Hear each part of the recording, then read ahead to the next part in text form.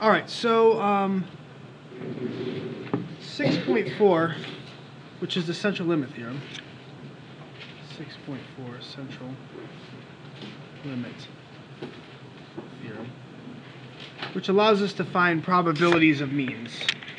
And we know from the previous section its distribution is normal, and the mean of the means is equal to the mean.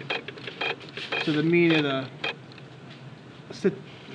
the sample means is equal to the probability to the mean of the population. And that's basically what we're using. So really, the central limit theorem comes like this. It says that the mean of the sample means is equal to the mean of the population. But then the standard deviation of all the sample means, it's not quite equal to the standard deviation of the population, but it's actually equal to the standard deviation of the population divided by the square root of the sample size.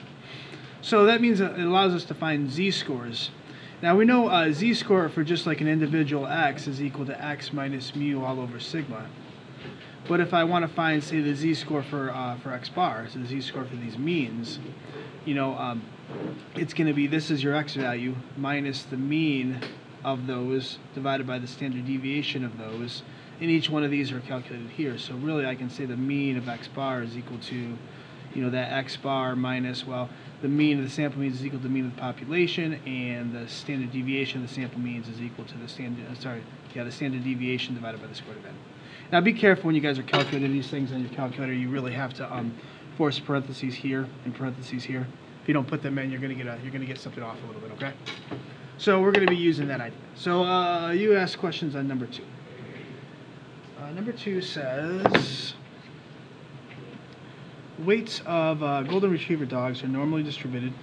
Samples, weights of golden retriever dogs, each of size n equals 15, are randomly collected, and the sample means are found. Is it correct to conclude that the sample means cannot be treated as being from a normal distribution because the sample size is too small? Explain. Well, this theorem actually had some restrictions on it. You can use this 2 different ways. Like, one restriction is if x bar comes from a normal distribution. Comes from a normal distribution, then all your x bars will also have a normal distribution. Then there's no restriction on size n. The other case is if these x bars come from a distribution that might not be normal, like a uniform distribution or U-shaped distribution or whatever shape distribution, then n has to be bigger than 30. So it comes from a non-normal distribution. Then this is only true if n is greater than 30. Then that, if n is greater than 30. Is that clear? So if the original population has a normal distribution, it doesn't matter the size of n. But if it comes from something that's not normal, then n has to be bigger than 30. So let's read the question again. So it says weights of golden retriever dogs have a normal distribution. You guys agree? So since the population has a normal distribution, does n matter? Does the size of n matter? No. Nope. The distribution of the sample means will always be normal regardless of the size of n.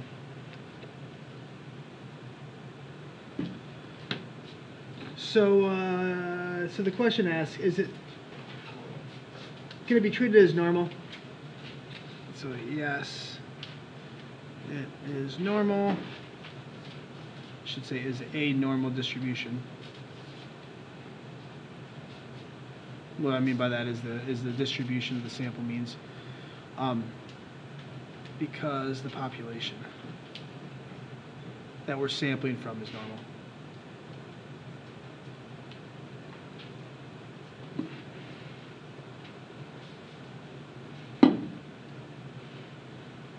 So I guess since we're doing a video, we'll kind of discuss what this means again.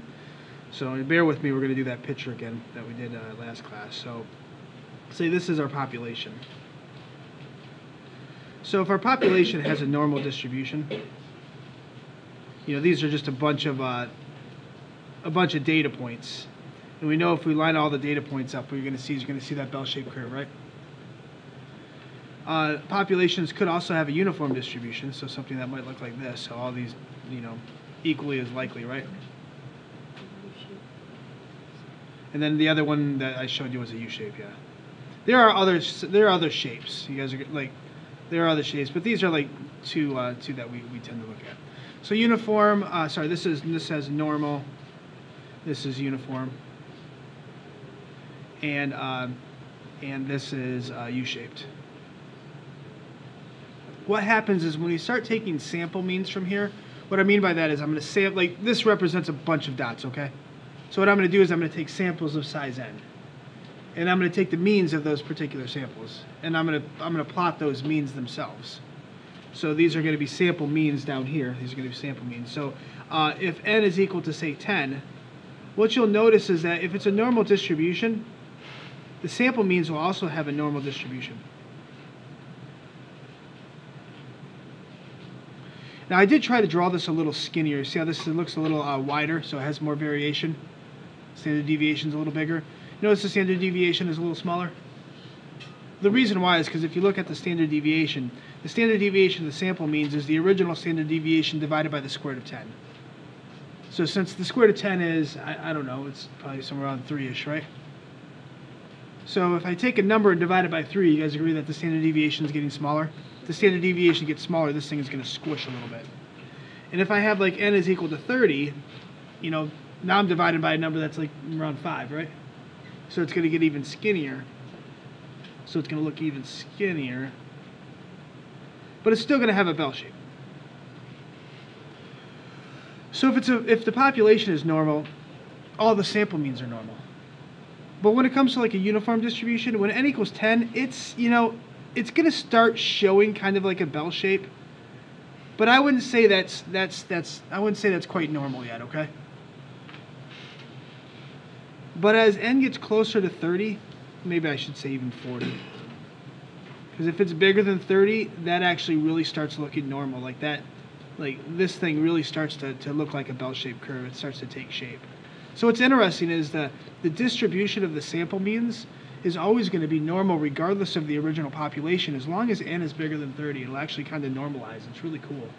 So what's kind of interesting about this is, remember, when we find probabilities, we use this z-chart table, right? And the z-chart table only works for bell-shaped curves. What's interesting is, again, regardless of the original population distribution, you can normalize it with a bunch of sample means. Even this it's kind of a similar thing. I don't know. I don't really know what it's going to look like. But I know as n gets closer to 30, bigger than 30, what you're going to get is you're going to get a bell-shaped curve. So these things will eventually kind of normalize. So these you can use the z-scores, right? So what the question was asking is, question 2 says the distribution of dogs' weights, they're already normal, right? So even if I take size 10 or size 40, it doesn't matter. They're all normal, right? Because if the population is normal, they're all normal. But if I'm talking about random digits on a phone, it's not normal. It's going to be some uniform distribution, right? So if I have digits between 0 and 9, what's the probability of you picking a 1? Well, it's going to be 1 out of 10, right? So no matter what number I pick for probabilities, the probability of getting a 2 is 1 out of 10.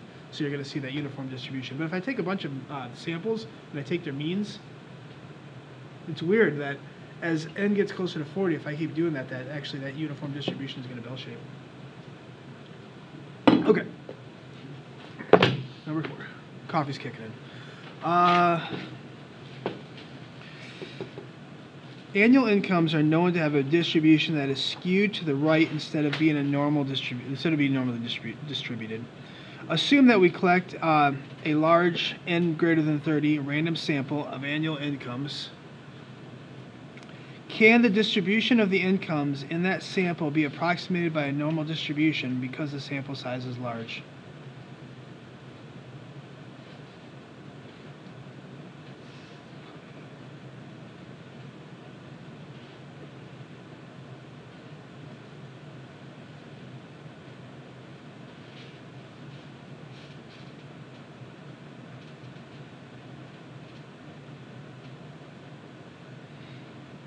That's a good question.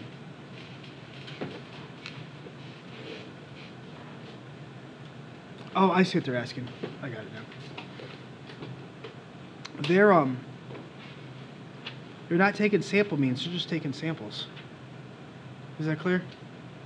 Like they're not taking samples and then taking the mean of the sample. They're just taking a bunch of samples out of there and they're asking what the distribution of the samples are.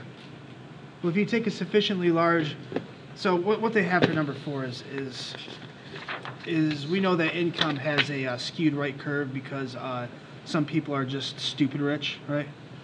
So we'll never get there, right? Like billions and billions of dollars rich is insane. So, you know, they have most of us. Let's see what's up. So what they mean by a skewed right is it looks like that, right? And to be honest, it's way skewed right. Like this thing like goes off to the wall. Actually it goes like a block that way if you really want to understand that. Is that clear how skewed right it is? Okay, so you know this is going to be like essentially the income that you'd expect to be like most people, right? But technically, if you find the mean of this, like if I tried to find the mean of this, the mean is actually not going to land here because this is going to pull the mean off to the right. So the mean's actually going to be somewhere way over here, especially how pulled right it is. It's probably going to be way over here. So if you like calculate the mean of our income, we're going to look like super rich. Is that kind of clear?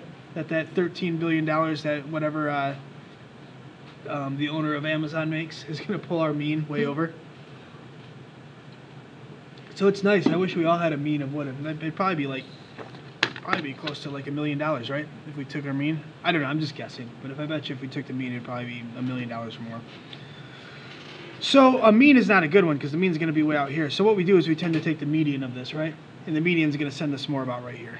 So it's going to kind of take care of Bezos and pulling our mean all the way to the right.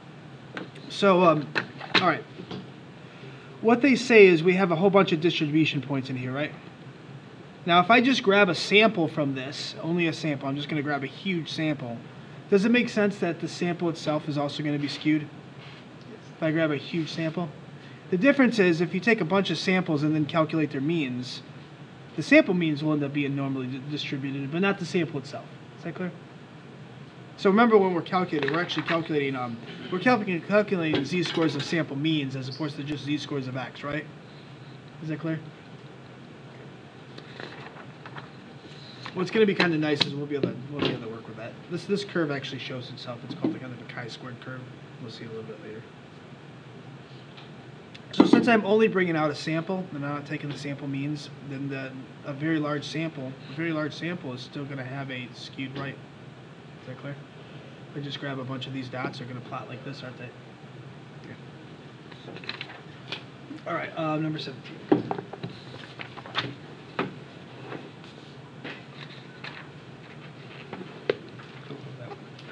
All right, redesign of ejection seats. This is when women were finally allowed to become pilots of fighter jets. Engineers needed to redesign the ejection seats because they had been originally designed for men only. The ACES-2 ejection seats were designed for men weighing between 140 and 211 pounds. Weights of women are now normally distributed with a mean of, what do they mean by now? Whatever, I'm just saying, women have a normal distribution, so they're normally distributed with a mean of 171 pounds and a standard deviation of 46. Oh, they must be now, like, as opposed to back then when everybody was a little lighter. So, this is kind of the way I'm going to ask it on a test. I'm going to give you something very similar to this. Like, A is going to be for the individual, B is going to be for the group, for the sample means. And then C is going to ask what one's more relevant, okay? Sometimes the individual is more relevant, sometimes the group is more relevant. Is that clear? Let's think about this ejection seat before I ask like group or individual. In this case, do I care more about the individual or do I care more about the group? How many people are flying a jet at one time? Is it a group of women or is it a single woman? Does that make sense that in this case it should be the individual that's more? Okay. Now if I'm talking about a plane loaded with people, then I care more about the sample means, the group of people, as opposed to the individual. Is that clear? It depends on what we're doing. Are we doing it to a group of people or are we doing it just to an individual? All right, so It says, for A, it says if one woman is randomly selected, find the probability that her weight is between 140 and 211 pounds. So really, letter A is just a question right out of 6.2. Is that clear? 6.2 asks you to find the probability given an X value. Okay. So number 17. What I know is that the mean of women, they said, is 171 pounds. And the standard deviation is 46 pounds. So what they're asking us is they want to find the probability that that this woman is between 140 and 211 pounds. They basically want to know if that seat's going to work. Is that clear? If it's going to fit most women? Because that what they said is I think the ejection seat is rated for that, right? It's rated between 140 and 211 pounds. That's what that new seat is rated for. So let's see if we get most women, because that's kind of the goal, right? We don't want to exclude them if we want fighter pilots. We need to make sure they all fit in there, right? All right. So that means I'm going to have to. What do I have to do first?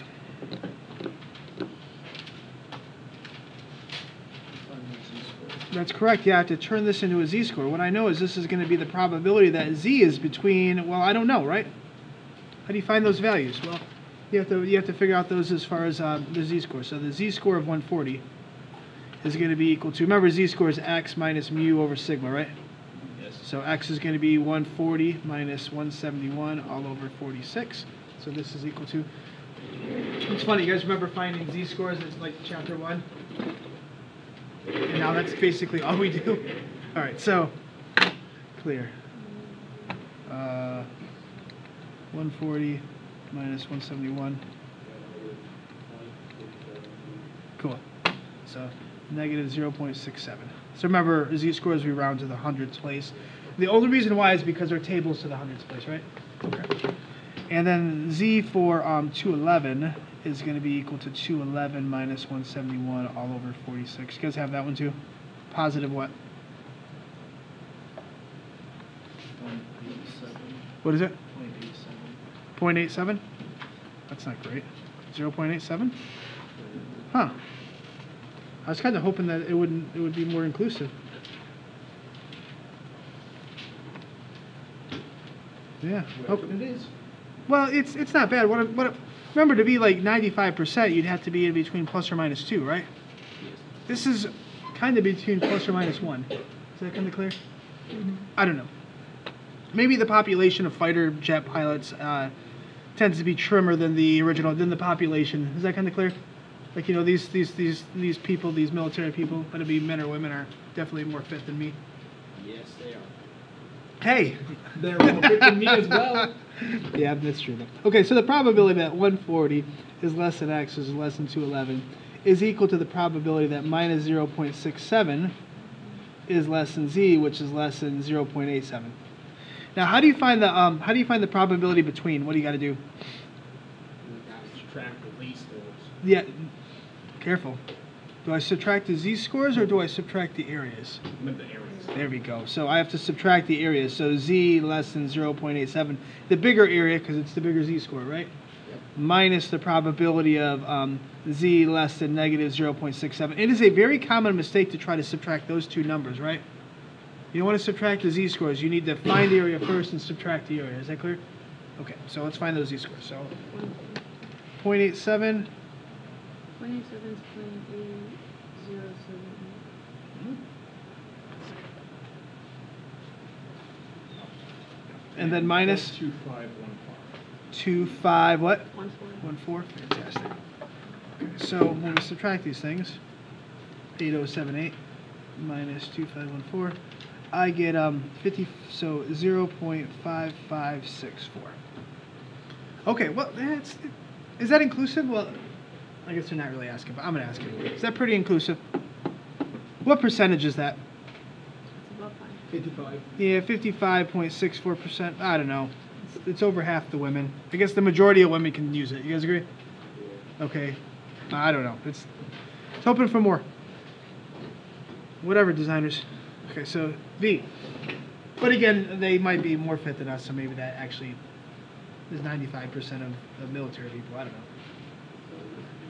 don't know. Okay, so B is asking for if 25 different women are randomly selected, find the probability that their mean weight is between this. So in this case, what they're asking is more about the group, right? So the way we find z-scores for your means of a group is going to be using this thing, right? Is that clear? Okay, so what they're asking for is what's the probability that 140 is less than x bar, which is less than 211. Is that clear? Remember the difference between finding the z-score of x and finding the z-score of x bars. It's ever so slight, but when you want to find the z-score for x bars, it's going to be equal to whatever that x bar is, the values that they're giving us, minus the mean all over the standard deviation divided by the square root of n. And again, the only real difference here is, the 140 and the 211 are still going to go there in this case because that's what they're asking here. Is that clear? But instead of just being 46 on the bottom, it's going to be 46 divided by the square root of what? How big's the people? How many women? 25. Okay, so that means this z-score for a 140 is going to be equal to 140 minus 171 divided by 46 divided by the square root of 25. Oh, thank you so much. So you're welcome to just write 5 in the bottom if it's a perfect square. I'm cool with that. And then the z-score for 211 is going to be equal to 211 minus 171 divided by 46, square root of 25. And then again, don't forget put parentheses around these things when you try to do them.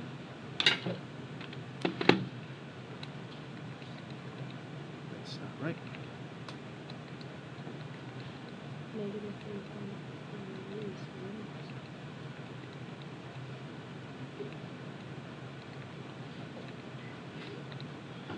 What you got? Cool. So this is negative 3.37. And then the other one, this is kind of a cool trick. If you have some kind of complicated expression here, you can hit second and enter, and what it'll do is it'll put the entire thing back in there. And then you can just go over and change the number that you care about. So instead of 140, I want 211. Right? And then just pop enter. Wow, this is really inclusive when it comes to a group, right? 3, 5. Wow. Okay, so that one's off the chart, right? That one's almost off the chart. Remember, anything below negative 3.5 and above 3.5 is going to be, your 0.001, and then your 0.9999. So, all right. So that means the probability that 140 is less than x bar, which is less than 211, is going to be equal to the probability that your minus 3.37 is less than z, which is less than 4.35. And the way you find probabilities is you have to subtract the area to the left of 4.35, and then you have to subtract, it's bigger minus smaller. Let's just go with that. So z less than negative 3.37. So this one right here is 0.9999, right? Because anything above 3.5, and you can kind of see it right here. So it says anything above 3.5 is just this number. Now the negative 3.37 is, you guys get 0.0004? Yes. So minus 0.0004, so 0.9995.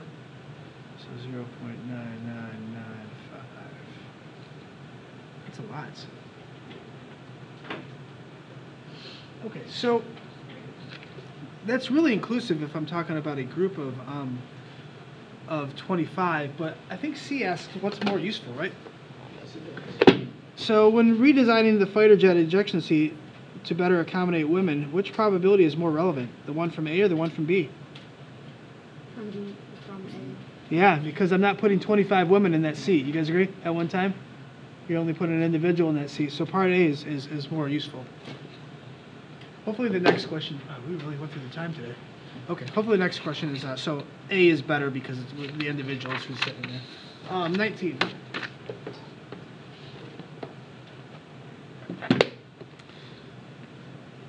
All right, so Boeing, I don't know if I'm going to go through this, but I want to kind of talk about this.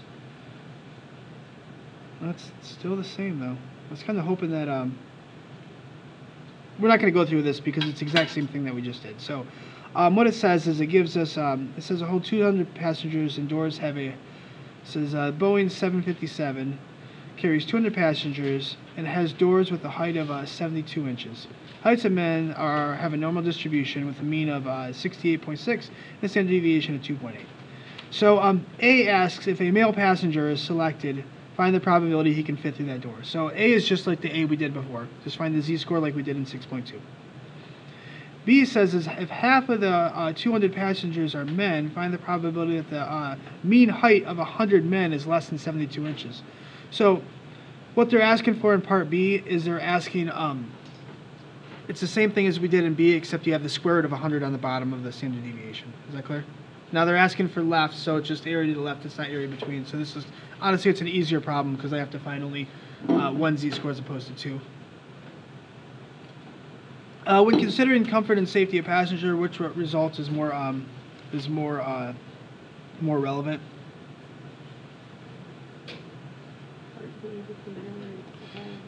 Yeah, it says A, but man, I think they're because it would be part A because you're only putting one through at a time, right? Does that make sense? Like A would be more relevant because how many people are walking through at a time? Yeah. Now, if you're asking for like weight capacity of an airplane, does it make sense that you care about the weight as a whole?